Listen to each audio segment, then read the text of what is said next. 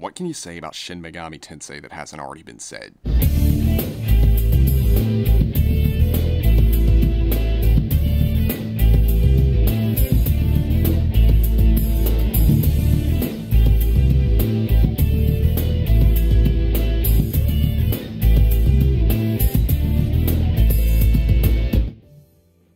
It's simply one of the best JRPG series out there. It offers some of the best storytelling, characters, gameplay, and replayability of the genre, with each game in the series being unique in its own way. Since the first game all the way back in 1987, it spawned countless spin-off series, the most popular of which is none other than the Persona series. I've been a huge fan of Persona ever since I played my first game back in 2012, when I was just 15 years old. Ever since then, I've been hooked on the series, and because of it, I was also able to discover the rest of the Shin Megami Tensei series. With Joker being confirmed for Smash Bros. Ultimate and a whole slew of Persona 5 spin-offs on the way, more fans are being introduced to the series than ever before. So I figured, what better time would there be for me to do a video where I rank every Persona game, starting with my least favorite, going up to my favorite. Now, I just want to make it clear that just because a game ranks low on this list, that doesn't mean I hate the game. In fact, I love every single game in the series, but I do think some games in the series are better than others. Keep in mind that the ranking on this list is just my opinion. I also won't be looking at spin-off titles, so none of the dancing games, no arena, and no queue. I'm only looking at the mainline Persona games. I will be taking re-releases into account for each game's placement. Oh, and lastly, there will be the odd spoiler here and there, so don't say you were never warned. Now that that's out of the way, let's get on with the video.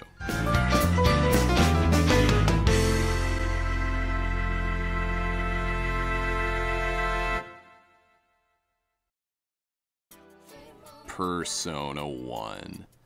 This is the one that most people probably saw coming. During the mid to late 90s when the Megami Tensei series was getting more and more spin-offs and re-releases, Persona 1 was released in 1996, taking on a completely different direction than the rest of the Megami Tensei series, this time focusing on the inner conflicts of the characters rather than an epic war between ideologies. Shin Megami Tensei If and Devil Summoner are both considered to be the godfathers of the Persona series, but it didn't get established as its own franchise until Persona 1 actually came out. It is the game that kicked off the series, but it's also seen by many fans as being the black sheep of the Persona series. Now, even though it's at the bottom of the list, I do think Persona 1 gets criticized by the fandom a little too much. The main reason for the criticism is the gameplay. Unlike the rest of the series, Persona 1 is a first-person dungeon crawler. I do think it's a bit unfitting for Persona, but think back to 1996 when it first came out. Just about every other game in the Megami Tensei series up until that point was also in first person. I do think, however, that the battle system also should have been in first person. Going from third person dungeon crawling to first person battles feels fine, but doing it the other way around just feels weird. It also lacks the press turn system that the later Persona and SMT games would use, but again, no other SMT game at the time had this. On the other hand, the battle animations just don't look that good, and neither does the art. The art for the game is done by the man, the myth, the legend himself, Kazuma Kaneko, but it was back when he was still using his 80s anime style for the games, before his iconic black lip style, which is why the characters look the way they do. However, the art style doesn't stop the characters from being interesting, and that's what I like the most about this game, the characters. The game doesn't have social links, but I honestly think the story develops the characters well enough that it doesn't need them. One problem that plagues the later Persona games is the insanely long introductions, but Persona 1 doesn't do that. The story becomes engaging right from the beginning, and it just sucks you right in, making you want to find out what will happen next, while getting to learn more about the characters. This game is also infamous for the PS1 version in North America having what I like to call a 4Kids localization, where the translators not only translate the product, but take it a step further and replace the Japanese setting with an American setting, giving the characters Western names, and censoring a bunch of other things for pretty dumb reasons. They even made one of the characters black. Thankfully, they didn't do this for the PSP re-release, but the PSP version did change the soundtrack. Now, I don't hate the new soundtrack for the PSP version like a lot of people do, but I think it's incredibly unfitting. They tried to make the soundtrack all hip and cool for the kids that started with Persona 3 and 4, but they kept the rest of the game, an over 10-year-old game at the time, the same. I still recommend playing the PSP version though because of the translation. And if you have a hacked PSP, you can actually patch the PS1 soundtrack back into the PSP version. Persona 1 is definitely a unique experience. Some people like it, some people hate it. I definitely think every Persona fan should at least give it a chance, and even though I do like the game and think it doesn't deserve all the harsh criticism it gets, it is still my least favorite of the series.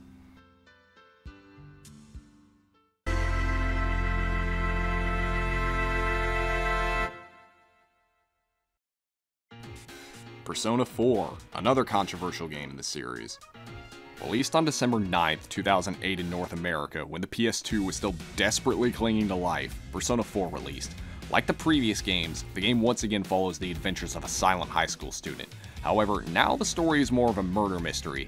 You and your friends dungeon crawl your way through the TV world to save the next murder victim and try to find out who the culprit is, all while juggling high school life.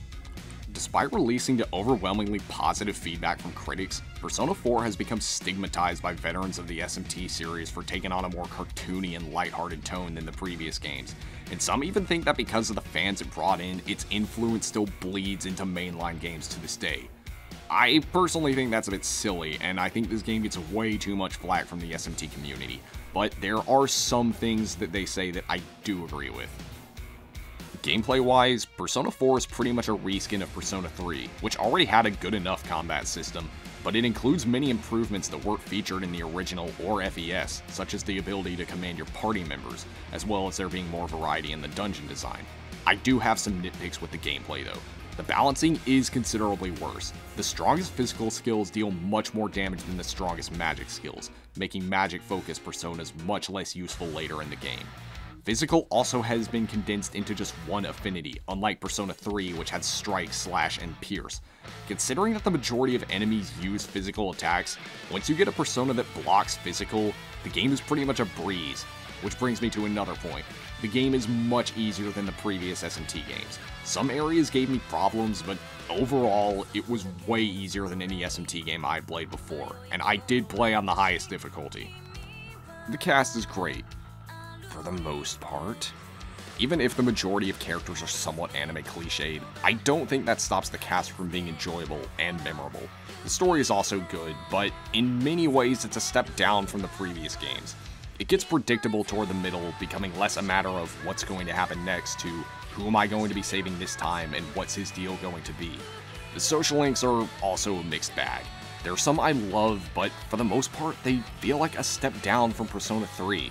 My favorite parts of the story were when I was just casually hanging out with the cast doing what normal high school students do. I felt like the transitioning and the balancing between these scenes and the murder solving are handled very well, along with the emotional scenes. The voice acting is also top tier, featuring an all-star cast with the likes of Yuri Lowenthal, Laura Bailey, and Troy Baker. I also love the music. Persona 4 takes on a more J-pop style featuring the voice of Shihoko Hirata. It's my least favorite soundtrack in the entire Persona series, but I still love it, and it makes the grinding I had to do much more bearable. Overall, I think Persona 4 is a great game that did a lot of good for the franchise, despite what some other fans of the SMT series say about it. It's still one of my least favorites though, but it's just because I think the others are that good.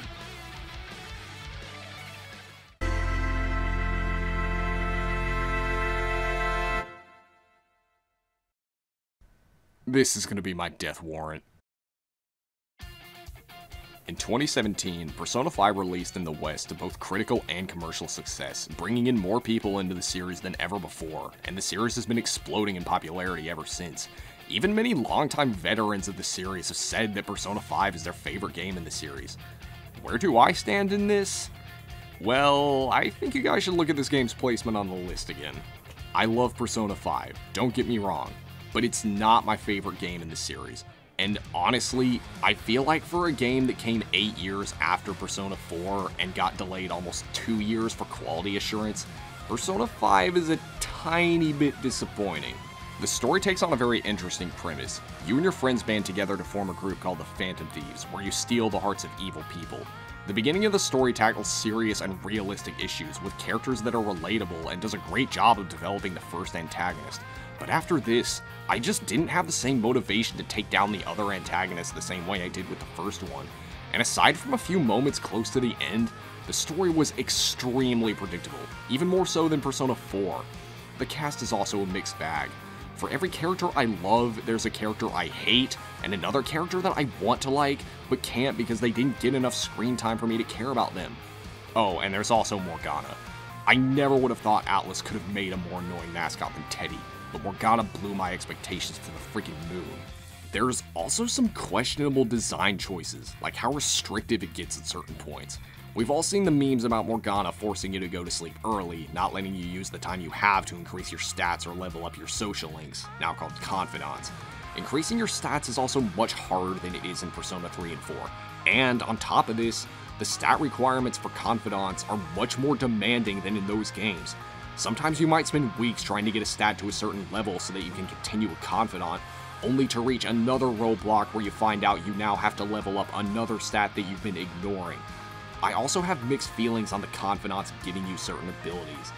It's good because it gives you motivation to complete the confidants that are motivations other than being able to fuse stronger personas, but at the same time it's bad because crutch skills can be locked behind a confidant that you didn't even know about. Persona 5 also has the same overpowered physical skills from Persona 4, but more enemies block or resist physical now, so there's still a little more reason to use magic personas. But now let's talk about some of the good things that Persona 5 did, better than any of the other Persona games in some cases. Persona 5 is absolutely gorgeous, and I'm not just talking about the graphics, I'm also talking about the UI, the art, the animations. Everything about Persona 5 is visually stunning. It's without doubt the best looking game in the Megaten series, and it will age like a fine wine and look great for decades to come. The dungeon crawling is also the best of the Persona series. Instead of going through a series of randomly generated dungeons like you did in Persona 3 and 4, Persona 5 has its own intricately designed dungeons that all have their fair share of gimmicks and puzzles that make traversing them fun. I mean, these dungeons might even rival Nocturne for being the best in the Megaten series. It also has great confidants. It's debatable whether or not they're better than the ones in Persona 3, but I think most of us can agree they're a huge improvement over the ones from Persona 4. The music and the voice acting, it's all very good as well, although it does get repetitive faster than the music for 3 and 4 in my opinion. It also has the most longevity of the Persona series. Persona 3 and 4 both took me around 90 to 100 hours to beat my first time, but Persona 5 took me over 130, and just like 3 and 4, it's replayable. The last thing I'm going to talk about is the battle system. It largely copies from Persona 3 and 4, but adds a ton of new features, and even some elements from the mainline SMT games, such as demon negotiation. Oh yeah, you actually fight demons this time. They're still called shadows, but I'm glad you fight them and not those black blobs that you fought in Persona 3 and 4. In fact, overall, Persona 5 is more like mainline SMT than any of the other Persona games since 3. It even has DLC costumes from the other SMT games, and Persona 1 and 2. It's a shame that they took the title Shin Megami Tensei off of Persona 5 in English. Hopefully they'll bring that title back when Persona 5 R comes out.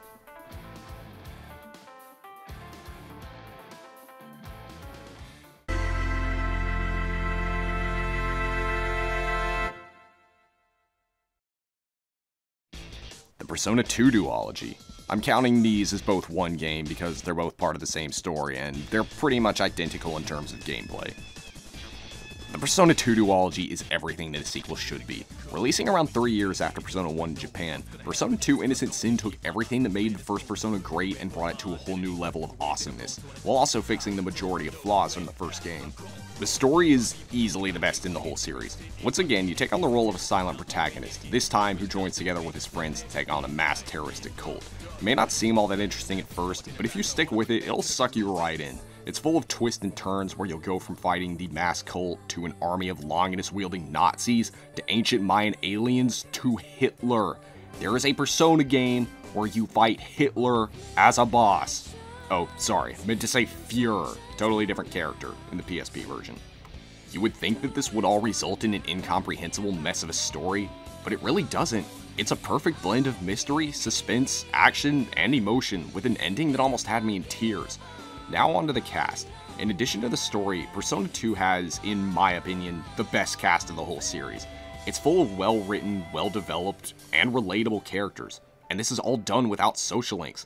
I honestly don't think there's a single character in the duology that I don't like. Speaking of the duology, let's talk about Eternal Punishment. Eternal Punishment came out about a year later in Japan, and surprisingly, also came out in North America, although we weren't lucky enough to get the PSP version. Eternal Punishment tied many of the loose ends that were left with Innocent Sin's ending, featuring a new cast of characters, many of which only had brief cameos in the first game, and they're just as likable, if not more so, than the cast from Innocent Sin. It also features some characters from the first Persona. Whether or not the story is better than Innocent Sin is up for debate, but either way, it's great and a fitting conclusion to the duology. Now let's talk about the gameplay. Unfortunately, like the first game, Persona 2 frequently comes under fire from fans of the newer games for its gameplay supposedly having not aged well. Well, I disagree. The dungeon crawling takes on a third-person perspective, just like 3, 4, and 5, and the dungeons are also excellently designed. I wouldn't say they're as good as Persona 5's dungeons, but they're definitely better than the random dungeons of 3 and 4. The battle system is also similar to Persona 1's, but includes many improvements, such as the animations being much better and the overall combat being faster. I wouldn't say the combat is as fun as the later games, but it's nowhere near as bad as the fan base makes it out to be, and fans of old school RPGs will feel right at home with it. Lastly, I want to talk about the music. Thankfully, the PSP re-release didn't do what Persona 1 did, and instead included the soundtrack from the original game, plus an all-new arranged soundtrack, which you can swap between anytime you want, and both versions of the music are amazing. The Persona 2 duology is simply a masterpiece. It's one of the best games I've ever played, and definitely an experience that no gamer should miss. My only major complaint is the lack of longevity. Each game will take you around 40 to 50 hours to beat, and like Persona 1, it doesn't have the same replayability of the later 3 games. Because of this, there is one game in the series that I like just a tiny bit more.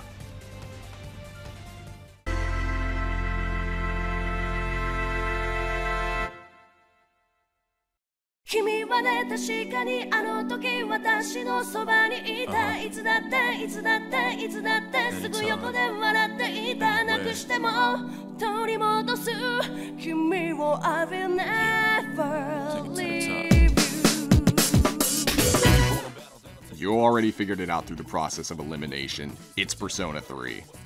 Good old Persona 3. This was the game that introduced me to both the Persona and SMT series. Coming 6 years after Persona 2 Eternal Punishment during SMT's golden age, Persona 3 rebooted the series and would be the foundation for both Persona 4 and 5, being one of the first JRPGs combining dating sim elements with RPG elements. There were JRPGs that did this before, but I feel like Persona 3 was the first game that did it right, balancing them in a way that didn't feel like a gimmick. Just like Persona 4, this was my favorite part of the game, just spending time in the overworld working on my social links and doing the things that high school students do in their everyday lives. The cast, I think, while not being better than Persona 2, I think it's the best of the Neo Persona games. There are a few characters that I feel were undeveloped, but the characters that were developed, I grew more and more attached to them as the story progressed, even if I didn't do their social links. The story is also best of the post-PS1 Persona games.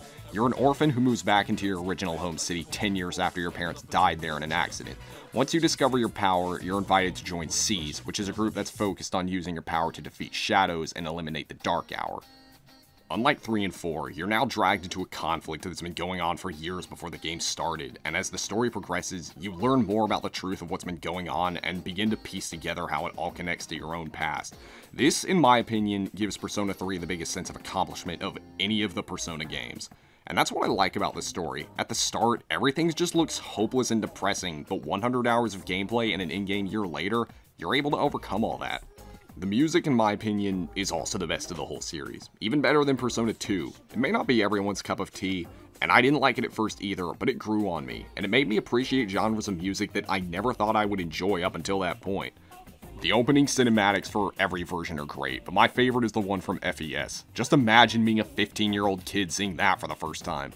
The voice cast is also the best in my opinion, featuring the voices of Vic Mignogna, Liam O'Brien, and Karen Strassman, just to name a few, and every character's voice is a perfect match.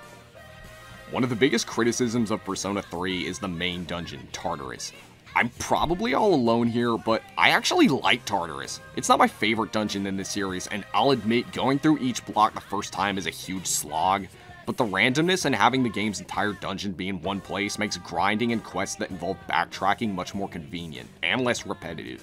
Each time you go to the floor, it'll have a different layout, and if you go to Tartarus when it's unstable, the floors will throw a different gimmick at you each time, such as a floor being with all-powerful enemies or a floor being filled with nothing but golden hands, which can be great for grinding. Now, I'm not completely blinded by nostalgia. I do recognize that Persona 3 is a flawed game. It introduced the new battle system that would be used by both 4 and 5, but it lacked a lot of the important features that those games had, such as the ability to control party members. Combine that with the dumb AI, and the game can get pretty frustrating at times. However, the main reason I put it above Persona 2 is because of the PSP re-release. Not only did this version add all the new gameplay features from Persona 4, but it also added an entirely new feature that no other game in the Persona series has done: the option to play as a female protagonist. Playing as the female protagonist is a completely different experience than playing as the male. You get new music, new social links. It's almost like playing an entirely different game. Persona 3 was already packed with content, but this is just too much, and it's all on a console that you can play in the palm of your hand. I remember when I played Portable for the first time, I would take my PSP everywhere with me, playing it before and after school, on the bus to soccer games, even in church. Good times, good times. Persona 3 is an awesome game. It's a masterpiece, and I can't recommend it enough. I personally recommend Portable because of the new additions, but if you don't have a PSP or a Vita, you're still getting a solid experience. Just prepare for some frustrating moments.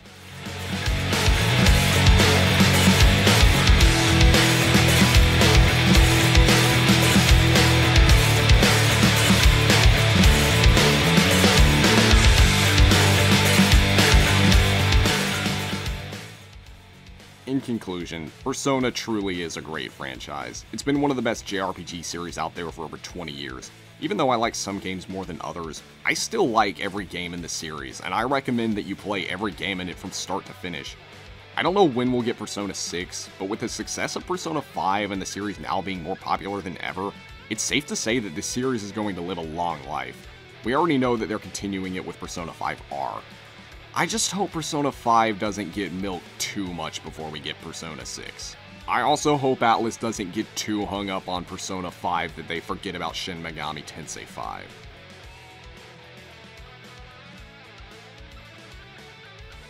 That's it for this video. Thank you all so much for watching. If you disagree with the order of the list, feel free to tell me what you think in the comments. If you enjoyed the video, be sure to leave a like and subscribe if you want to see more Persona and SMT videos.